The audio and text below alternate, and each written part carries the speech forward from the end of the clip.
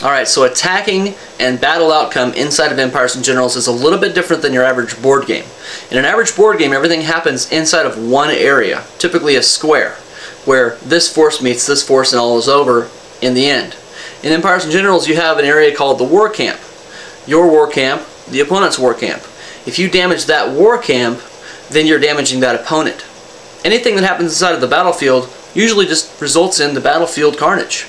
If Soldier A comes out and your opponent's Soldier B comes out, you're attacking each other, they both die, nothing happens really to you as the player. You're not going to lose any cultural health because this guy gave his life for you.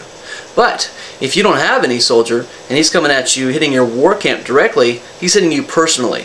He's inflicting collateral damage, he's inflicting damage to you as a person, as your opponent, and for the game mechanic, yes, you're going to take a cultural health point loss for that attack. Even if he has a character of 1,000 attacking you, you're only going to get 1 point taken off. So it's pretty cool. For the game mechanic, I decided to go that way because basically separation of war happened in the old times. You had a hill full of guys over here, a hill full of guys over there. The valley, that's where it all happened.